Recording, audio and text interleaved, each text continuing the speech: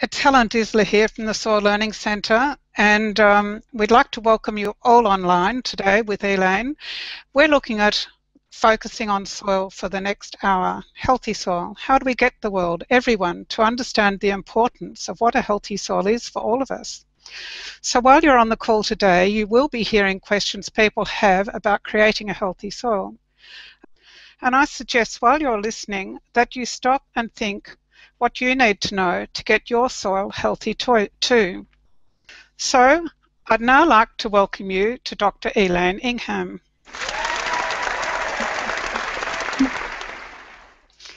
Hello, Elaine. How are you doing, Helen? Very well, thank you. Elaine is currently president of the Soil Food Web, a business that she created to support the knowledge and understanding of soil worldwide. So Elaine, some of the people on the call, it's their first time hearing you, so would you like to say just a little bit about yourself?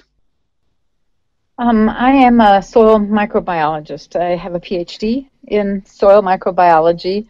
I have a double major in biology and chemistry as an undergraduate student, a Bachelor of Arts in biology and chemistry from St. Olaf College in Minnesota, which is where I grew up, and you can hear the accent every once in a while, I'm sure.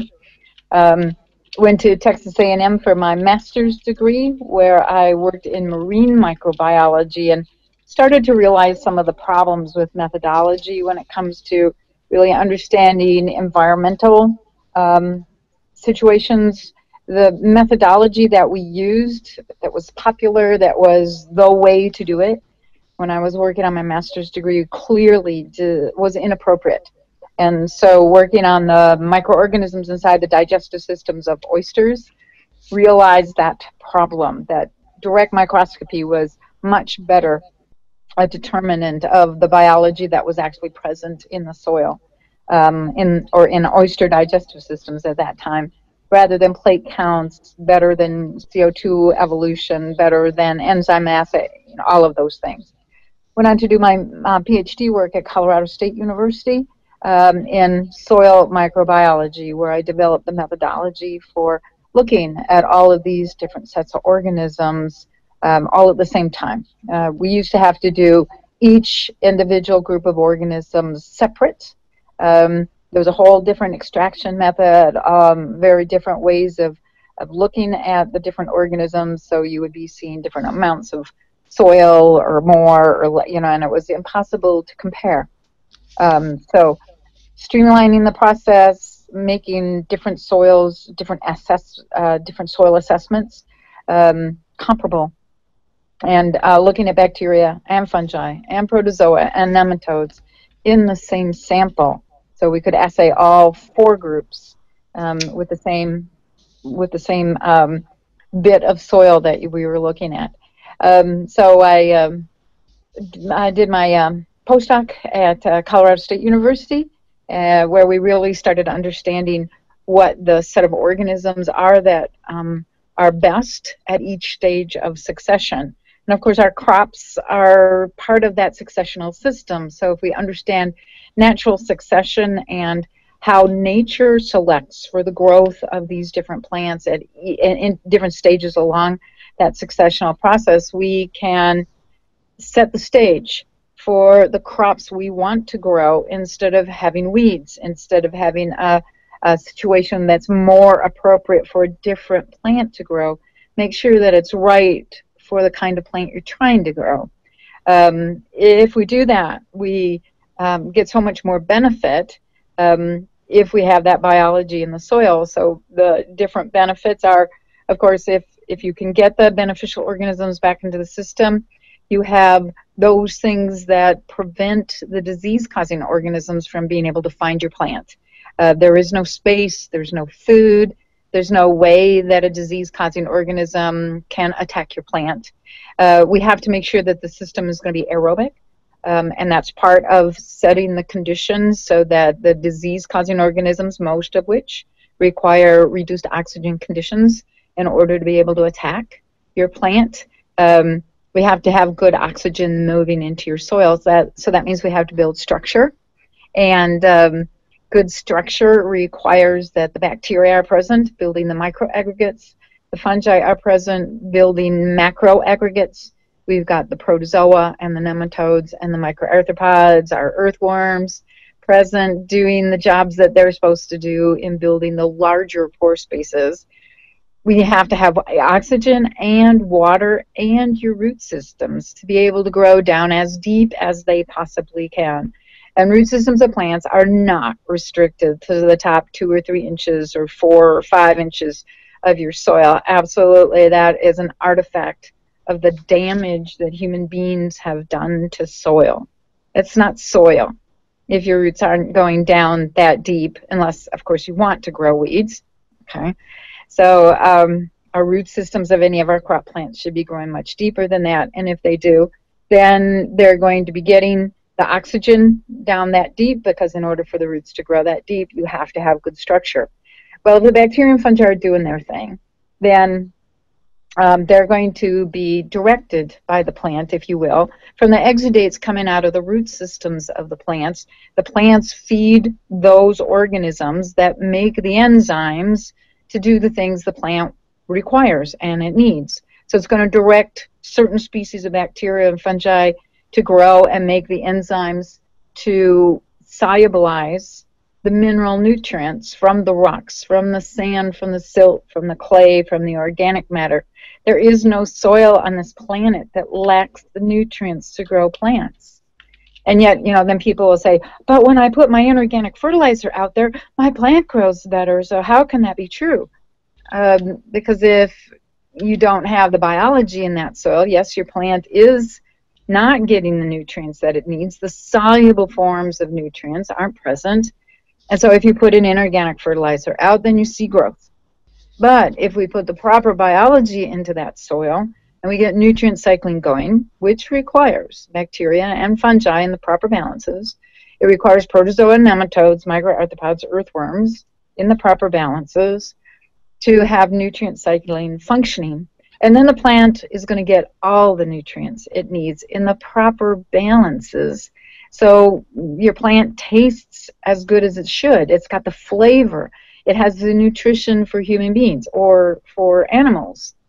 So we've got to make sure that whole life is present back in that soil. We have to stop destroying it to do over-tillage, through inappropriate tillage practices. We've got to stop using the toxic chemicals that kill these organisms. We have to stop with the pesticides. We have to stop with the inorganic fertilizers, because every single inorganic fertilizer is a salt that will kill your plants, that will kill your microorganisms in your soil, even way before it's going to kill your plants. So we can't be using those things anymore. Short term, if you don't really understand what you're doing, you think that this more rapid growth of your plants is a wonderful thing, but your nutrients are all unbalanced when you put out an inorganic fertilizer that has 1 or 2 or 3 nutrients in it, because your plant needs them all in proper balance, not just 1 or 2 or 3, not just nitrogen, not just phosphorus, not just sulfur. Your plant requires all the nutrients in the proper balances, and without the biology present in your soil, your plants are never going to be healthy. They're never going to be resistant to diseases and pests and problems. We need to make certain that we get water stored in the soil. That's one last really important thing, especially in arid systems. We have to make sure that every drop of dew, every drop of rain that falls to the surface of that soil infiltrates into the soil and is stored in that soil. So your roots can grow deep and find that water so you don't have to water. When we have compaction layers just a couple inches below the surface of the soil, compaction that we've imposed by the practices that we've been performing for the last 150 years, we're imposing a compaction layer, and so your water only goes down a short distance and then is very easily evaporated as soon as it gets dry, as soon as it starts to get warm. We have to have the water going deeper, and we have to have our roots going deeper.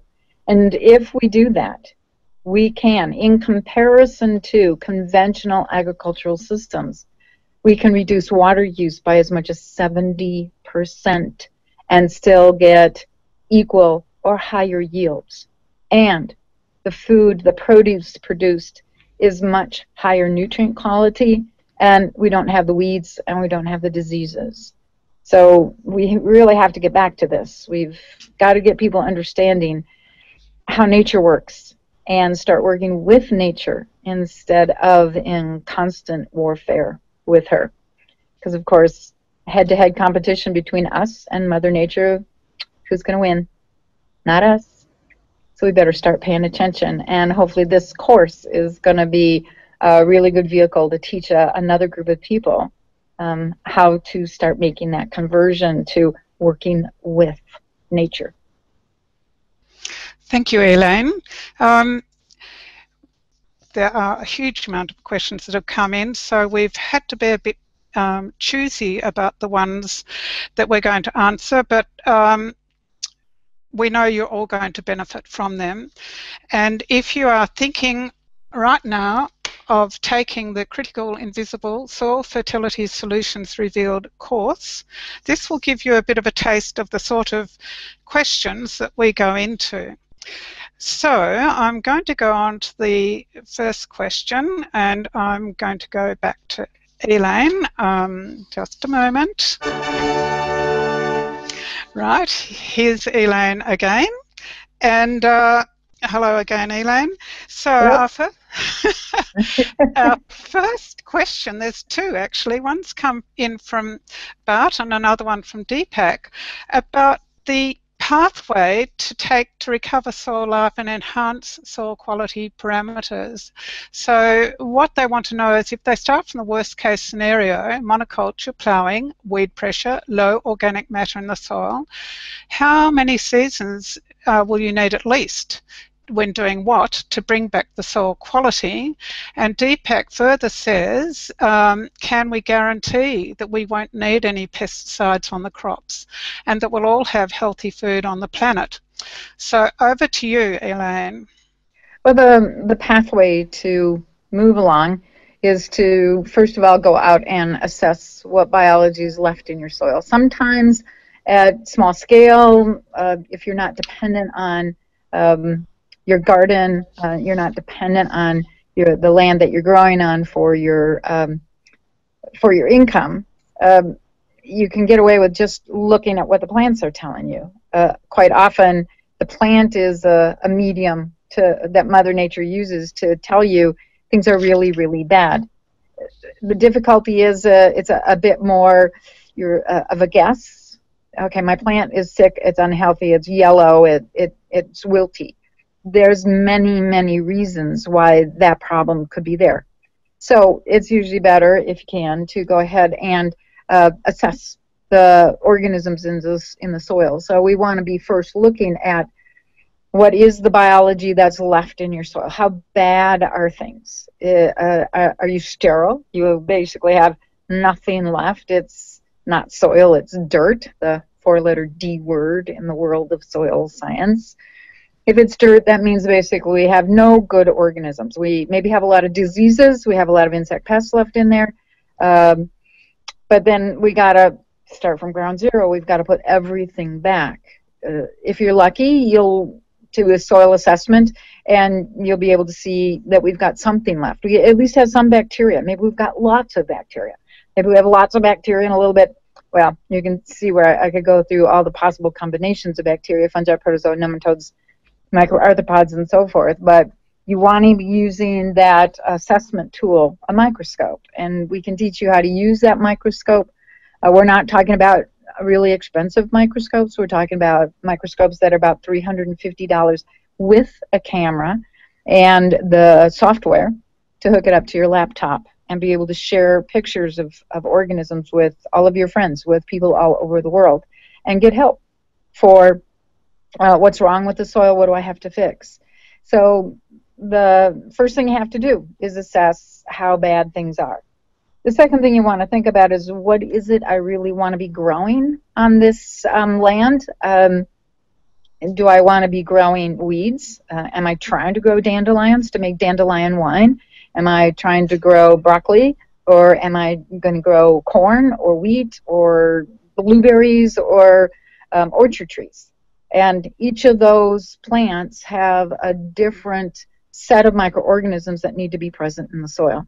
We need to understand that fungal to bacterial biomass ratio. We need to know how many protozoa, nematodes, what kind of nematodes do we have to have in your soils so that nutrient cycling will happen, so that soil structure will be built, that the conditions in your soil will be inappropriate for the diseases and the pests to be able to attack and cause problems with your plants. So that's the second thing we have to figure out, is what precisely is it that you want to grow, and then you know what you're missing in that soil. It's just that simple. What do we have to add back? And the easiest way to add in the indigenous massive diversity of the organisms in your neighborhood, in your part of the world, is to make your own compost. You're going to make compost out of your own waste materials. And that's a whole section of the course, is helping people understand how to make compost.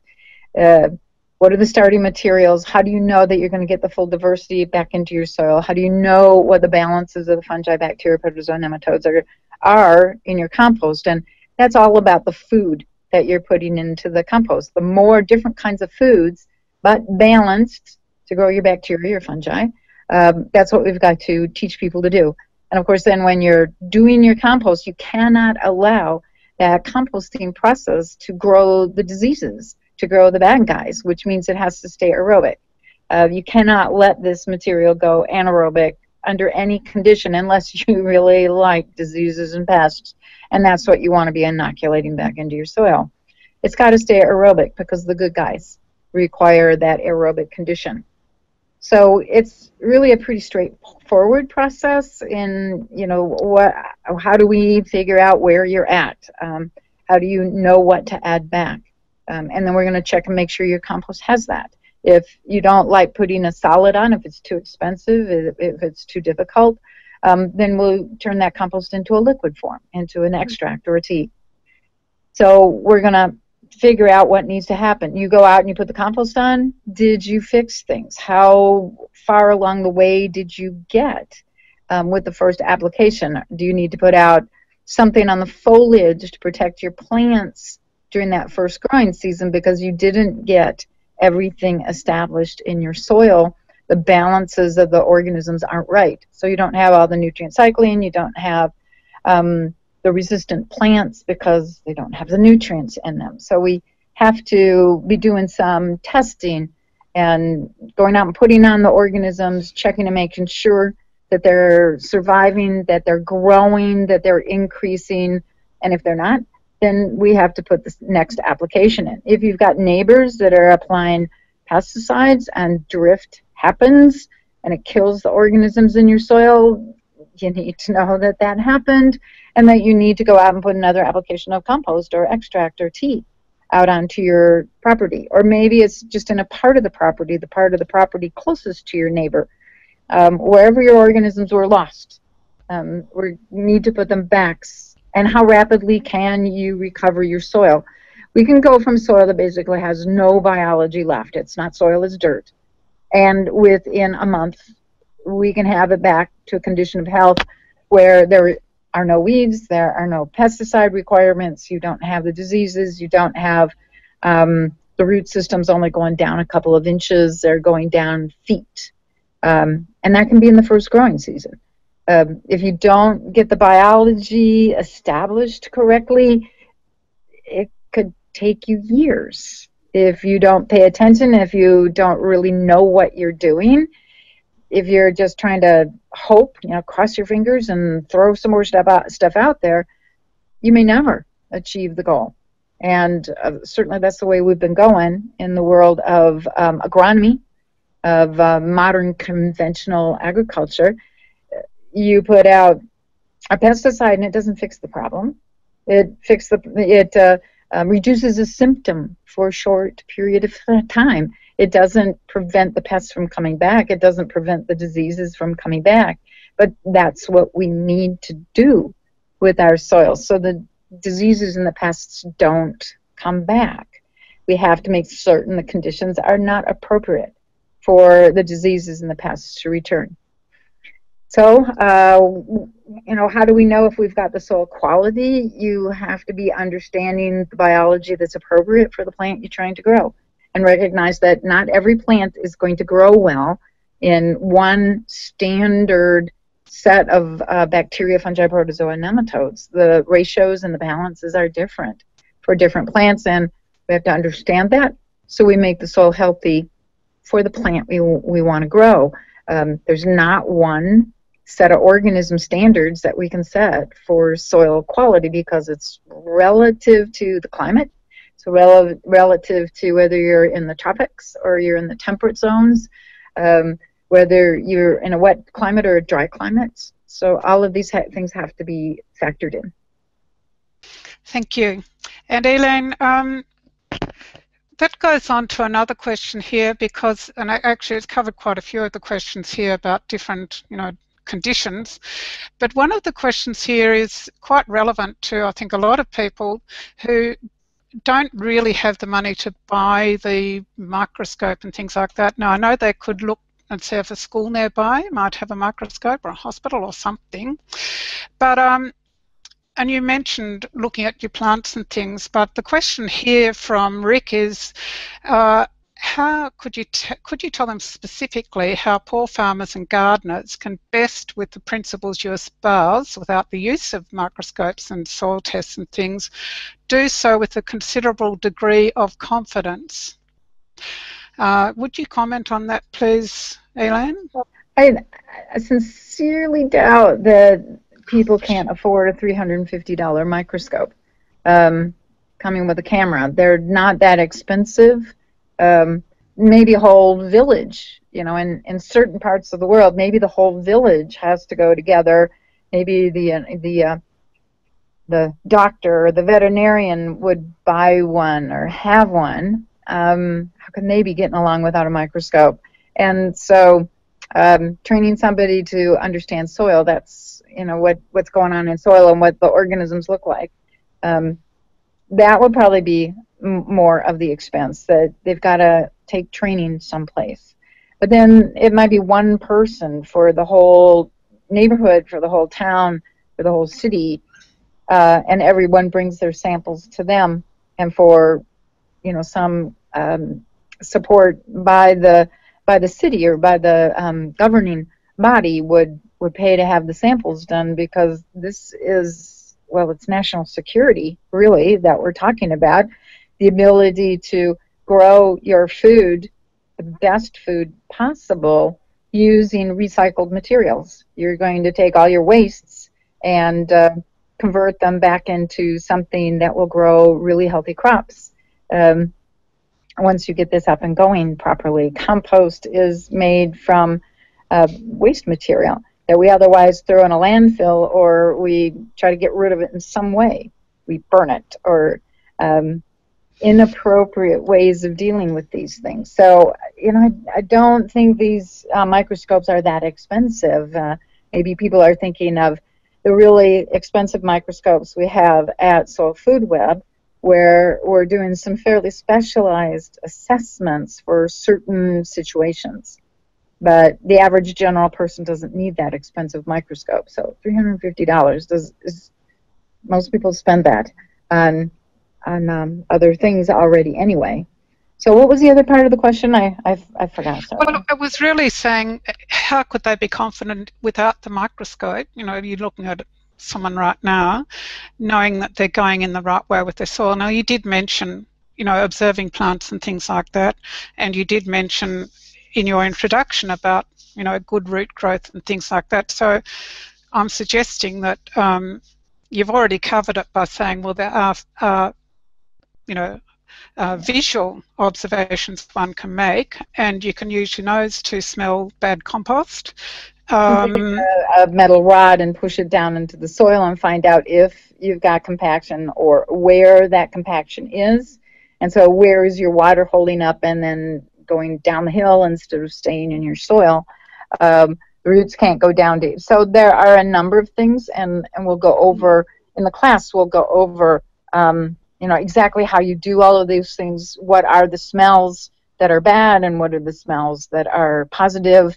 Can we be looking for the organisms using a teaspoon in your eyeballs, sure, you can gain certain things. Yes, and we do have the introductory of getting to know your soil visual soil test too, so I agree with you. So let's move on to the next question. Right, and it's actually an interesting one. There's a new product that's appeared, which is biochar, and Martin wants to know if carbon's so important in our soil for moisture and nutrient storage, which he's right, as well as for microbial life. He wants to know why sustainable charcoal manufacturing for incorporation into the soil isn't a mainstream process. So would you like to comment about that, please, Elaine? Biochar, then we probably have to take a step back and understand exactly what biochar is. You've taken your carbon, your waste materials, and you've heated them to an extremely high temperature to the point where the structure starts to crystallize, and all of the organic matter is burned off. It escapes as gases that hopefully people are collecting and using to power engines and things like that, make useful energy. So the biochar is crystallized carbon pellets, and there's actually no life left in it. There is no mineral availability. There's nothing soluble left that your plants can utilize. So very inert kind of carbon in that material. You have to put the organisms back into that material. You've got to put some foods back into that material as well if you want to keep the microorganisms alive where the biochar is sitting around in the bag. When you add that biochar to the soil, that maybe we should call it the term biochar, doesn't that suggest that there's biology in there, that it's a biologically friendly compound, when in fact it's not? To call it biochar, we really should have to require that biology is put back into that charred material, into that crystallized carbon. So if you put it back in with the right sets of microorganisms, then the biochar is still a very inert material. It's very difficult for the microorganisms to utilize their enzymes to retrieve any of the nutrients that might be left in that crystallized material. So when you add biochar into the soil, it's a material that gives you some physical structure. And in a lot of the experiments that were done, they didn't control for that properly.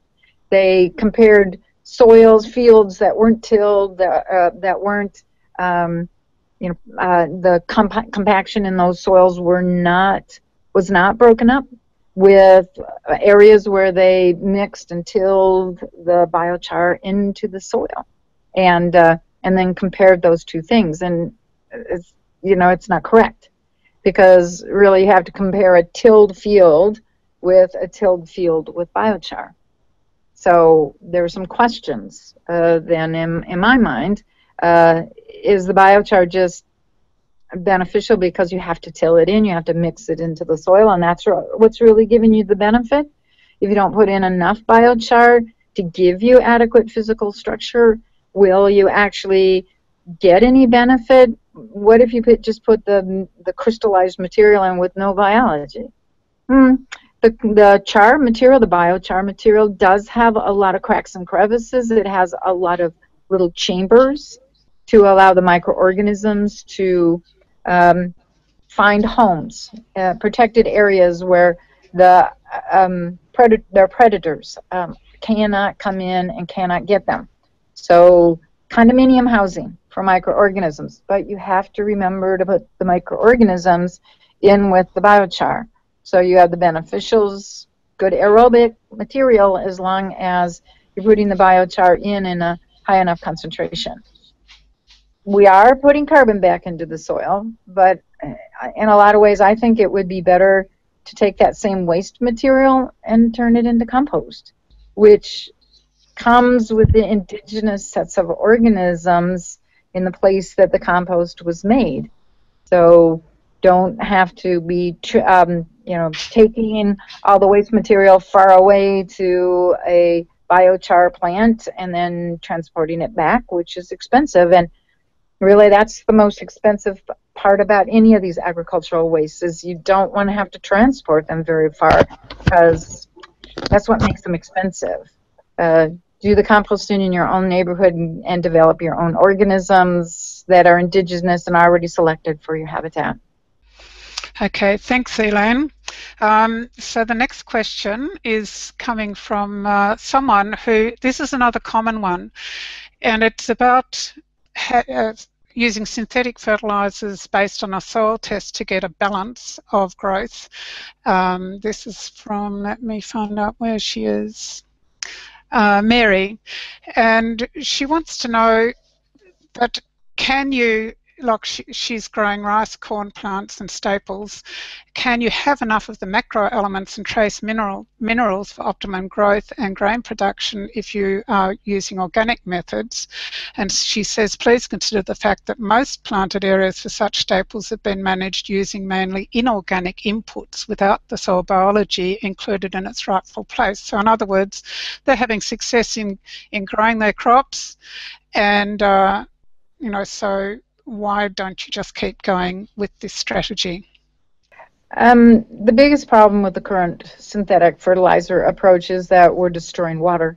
We're destroying lakes and rivers and streams and oceans, seas. We're rapidly approaching the place where we're not going to have any drinkable water. And that's actually what's going to destroy our environment for human beings to stay alive long before we run out of food.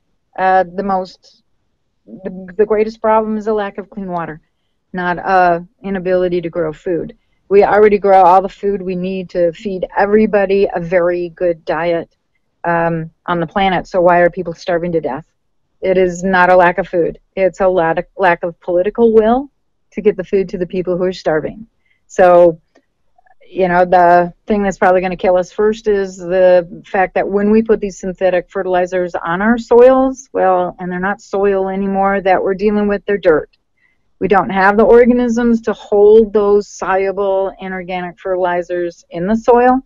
And so 80% of every inorganic fertilizer that is placed on our soils, 80% is going to be washed away into the groundwater, into the surface waters, and ultimately end up harming everything downstream.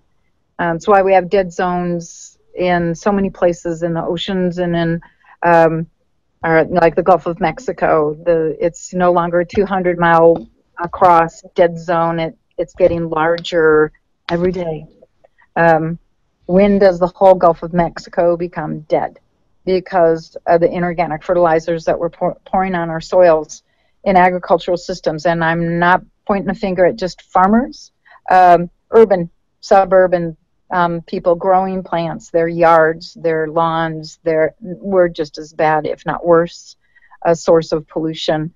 So anyone who grows plants or anyone who eats plants is in some way equally as at fault here, except for maybe people who eat organic food, because hopefully in organic systems we have the biology. It's at least returning and coming back, and so we're holding more of the nutrients rather than losing them. So part of that answer too is that you have to understand what the synthetic fertilizer people are telling you with the soil chemistry test. They're not telling you about most of the nutrients that are present in your soil. They're happily ignoring about 99% of the nutrients that are already present in your soil. There is more than adequate phosphorus, sulfur, magnesium, calcium, sodium, potassium, iron, zinc, chloride, anything you want to talk about. Go and take a look at a basic soil chemistry textbook, and it will show you tables that give you the concentrations of all these mineral nutrients in all soils on the planet. They're present in the bedrock. They're present in your rocks and sands and gravels and silts. They're in your clays. There is no soil on the planet that lacks the nutrients to grow plants. What we lack is a way to get those nutrients from a not available form for your plants and convert them into an available form for your plants. And of course, it is the biology that does that for you. If you kill that biology, there's no way to get at the nutrients that are in your soils, and you're stuck then buying synthetic fertilizers. The problem is we don't have the organisms to hold on to those soluble inorganic fertilizers, and so they're going to be lost, and they end up in your drinking water, and now you're paying outrageous amounts of money to get that water cleaned up. And most of our drinking water, even coming out of the taps in most towns and cities and villages, tastes horrible. It's got all these chemicals in it because they've got to use such outrageous things to try to prevent growth of harmful organisms in the pipes on the way from the water treatment plant to your home. So when does the general public wise up and start saying we just can't keep doing these crazy things? Synthetic fertilizers are only going to work for a short period, and we're coming to the end of that short period. Or we can kind of say goodbye to human beings, really, because we are so fouling our nest. We have to go back to working with nature and instead of against nature. Okay, thanks, Elaine. We'll go on to the next question. I'll just get this little webinar organised here. I'm going on to some short questions now, Elaine, because we've got a lot of short questions about composts and compost teas, and I think you've given a very good background about the importance of not using inorganic fertilizers. It is about the future, and people need to we've got a man here who says if you do not change now, you're heading to disaster. And he said you've got a choice. You can either go slowly or you can go quickly. Take your choice, but you're going over the cliff. And I think that's what you're basically saying there, that people need to understand how important it is to understand their soil. And it's not really that we're going to go over the cliff. If we change our ways, if we start growing food with Mother Nature, supporting how the system's supposed to work, we can pull back. Within 1 year, we could take all of the excess CO2 in the atmosphere and put it back into the soil if we would just put compost back in there, back in the soil, hold on to the carbon, and then nothing leaches, nothing is lost from the soil if we get the organisms, the organic matter back into that soil. Every little bit of plant material that goes down onto the surface of the soil can be held, but we've got to have the life back in the soil in order to do that. Precisely. So, on to the short questions.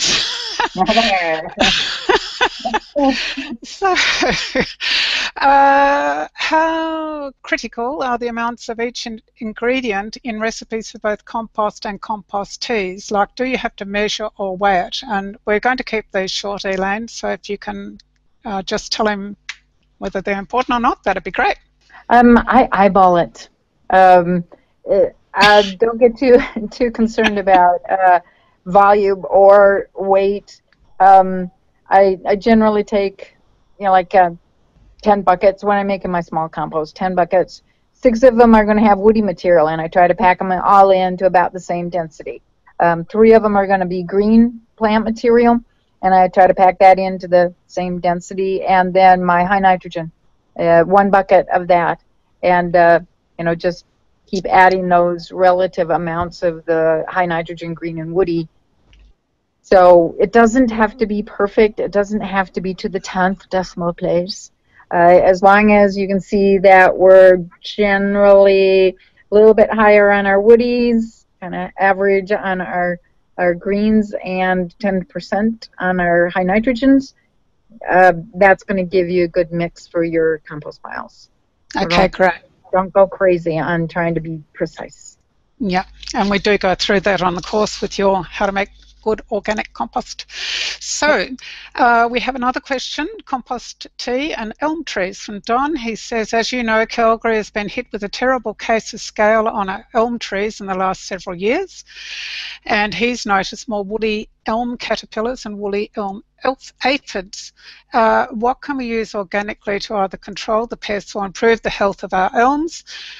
Yes or no, can you inject compost tea? Actually, it typically only takes one season worth of work to do the conversion. Scale is really easy to get rid of. Most of the time, one application of a good compost tea, but you have to know that the organisms are in the compost. You must know that you've grown them up to high levels in the compost tea, and it has to be tea because the organisms must stick to those leaf surfaces, especially the underside of the leaves. When we're dealing with scale, the organisms have to stick to the branches, to the all the parts of the plant that the scale may be sitting on. And usually one application of a compost tea takes care of it. Now, if you spray a compost tea and the scale doesn't go away, then it wasn't compost tea. You sprayed brown water, and brown water never did anything to deter scale. So you've got to make sure you're putting the organisms back out that will compete with and make that the surfaces of those plants unpleasant places for the scale insects to hang out. Aphids, the same thing. One good application of a compost tea, but now you got to go after the places that those scale and that the aphids are coming from. You've got to find the place their eggs were laid, and you've got to find out where any larval stages are overwintering, and that means start working on the soil. You have to now get the soil back into a condition of health, or the scale and the aphids just come back because you didn't fix the problem, you just dealt with a symptom, and that just doesn't cut mustard long term. You've got to really deal with the problem, which is down in the soil. Okay, thanks. So the next question, and we'll have to keep these short, Elaine. We're running out of time, and I'm trying to rush through. Damien wants to know, can we use any manure for compost? He's wondering if farmed animals that are fed anti-worm and antibiotic medication are okay to use that manure and put it on a compost in situ. So comments on that, please, Elaine? If you're going to be using manure in your compost, animals that have been being given antibiotics, typically not a problem. Antibiotics are proteins, and there's always some microorganism that is more than happy to use that material as a food resource. So the antibiotics disappear quite rapidly within a day or two of addition into a compost pile. Often they have to be aerobic conditions for those antibiotics to be used. Dewormers are a much different problem. You've got to make sure that you have the right microorganisms in your compost to be able to decompose those materials. And so typically it's better to take any manure that you think probably has deworming medicine in it of some kind, where you're actually dealing with toxic materials that are going to be very difficult to break down, typically something with heavy metals in it or something. You've got to let that heat to quite a high temperature, let the organisms growing in that manure deal with the problems. So I would set that manure to one side and let it heat and get up to high temperature and deal with the deworming medicine first. And then take that manure, once it's cooled back down, take that manure and use it as a green material in your compost pile. Don't use it as high nitrogen, because you got to let the normal sets of microorganisms chew up that deworming medicine, get rid of it. No more than 5% of your pile could be manure that has deworming medicine in it, or you can shut down the whole composting process. You won't get heat. You also have to be very careful of that deworming medicine with worm compost, because it'll kill the worms. So, which is why it was put into the animal's food to begin with, to kill the worms. So Yeah, the dewormers, much more difficult to deal with, and be careful on those. Thanks, Elaine. And following straight on with that, there's a question from Rochelle. Have you come across any negative consequences from people using commercially sourced microbial inoculums which contain high levels of Trichoderma, Bacillus, Pseudomonas, Streptomyces, etc., which are all well known as soil predators on a regular basis?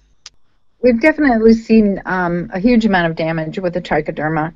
People don't really understand that trichoderma of any species will go after any fungus. They are not specific to just one or two species of disease-causing fungi. No evidence really for that in the scientific literature. You know, some people will put plates with Pythium or Phytophthora growing on it, put a trichoderma in there and say, oh, look, this trichoderma attacks and consumes Pythium and Phytophthora. Yeah, but these trichoderma don't stop with just the bad guy fungi. They'll go after anything.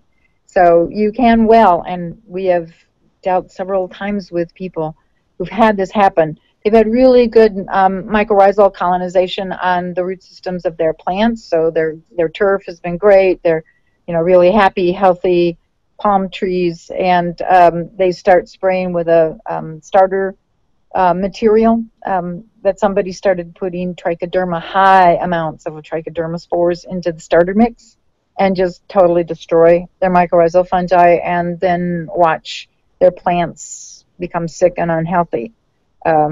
That trichoderma takes out some of the organisms in the soil. Now, Pseudomonads, the other things that you mentioned, Bacillus, I have not seen a demonstration of those organisms causing this kind of problems.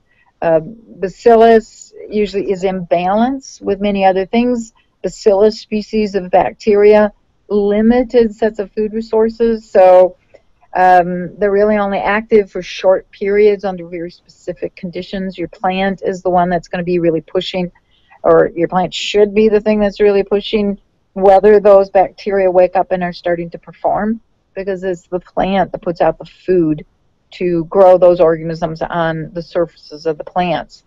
Pseudomonas, same thing. Most Pseudomonads are really good at decomposing pesticides.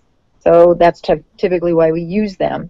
Or they put out a material that is repugnant to insect pests. Well, your plant's not going to put out the food to grow those Pseudomonads or those Bacillus that do that until the plant is being attacked by those particular insects. So the plant's going to grow what it needs. And to some extent, that's like, oh, human beings aren't going to screw up so bad if that's the case, because it's a limiting factor out there in the real world. Thanks. And we're getting to our final question time. So the one I think is a very general one and an interesting one is, so where do people start? Doing the course, I say. Yeah, take the course. You want to go out there and think about if you didn't use any pesticides, if you didn't use any inorganic fertilizers, what would happen with your crop this year? What would happen with your garden? What would happen with your lawn? To any place where you're trying to grow plants and you're trying to achieve a certain result, can you do it in a sustainable fashion? And if the answer is, whoa, if I'm not out there doing anything, this is just going to turn into a big weed field. Well, then you know that you don't have any of the right organisms in your soil, and now you need to be assessing what's there and how are you going to fix it. How do you get those organisms back into your soil? And that's what this course is all about. Thanks, Elaine. We'll just stay there. We have an invitation for you all to enroll in Elaine's course and to have a lifetime of soil knowledge. But what we want to do is to just let you know, and we're making it easy for you to decide, that the course comes with no risk, because you have a whole month to, if you don't like the course, which is highly unlikely, you'll get your money back. We want people to give it a go and really understand their soil. It is the future. If you are still thinking that you're going to make money in the decades to come, sticking with inorganic fertilisers, it's just not going to happen. This is really allowing Mother Nature to do her work. In the course, let me just go over it. You get the 6 modules, which are delivered over 3 months, and in between we have live webinars with Dr. Elaine Ingham, like today. And after each module, there is a self-assessing quiz. And if people want to receive a certificate of completion at the end, this is up to you whether you want to. Some people on the last course chose not to do that. The others who did said it was a wonderful experience to actually concrete the course in their heads about the soil. And we do have some extra goodies thrown in, but if you open the offer on the side, you'll find a list of what the course offers, and we really, really look forward to you joining us and discovering the joys of a healthy soil. So Elaine, I really want to thank you today for your participation, and you know, I just think you're wonderful. I know you're here, you're passionate about the soil, and it's a gift to us that you're here. And I think everyone's got a sense today that you do know what you're talking about. You're continually researching, and people can be very, very confident that you'll be honest with them, you'll be straight with them.